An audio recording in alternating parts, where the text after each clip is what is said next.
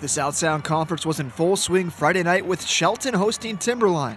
The Blazers got on the board first when Michael Barnes rushed free for a 50-yard touchdown.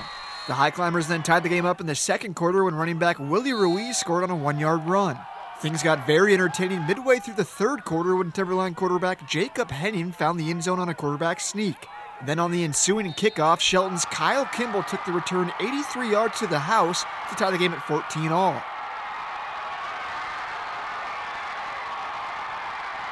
The Blazers regained the lead late in the third quarter on an Anthony Hathaway 4-yard rush. Timberline would go on to add 2 more touchdowns in the fourth quarter as they held off the High Climbers to win 33-14. Timberline defensive lineman Jalen Bush was happy with his team's running game and was proud of the adjustments they made on defense in the second half. And that's pretty much what won the game. We couldn't get a pass game going, and I think the second half our secondary on defense stepped up.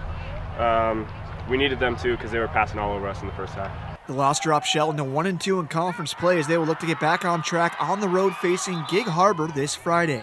For Fiber One Sports, I'm Sean Wells.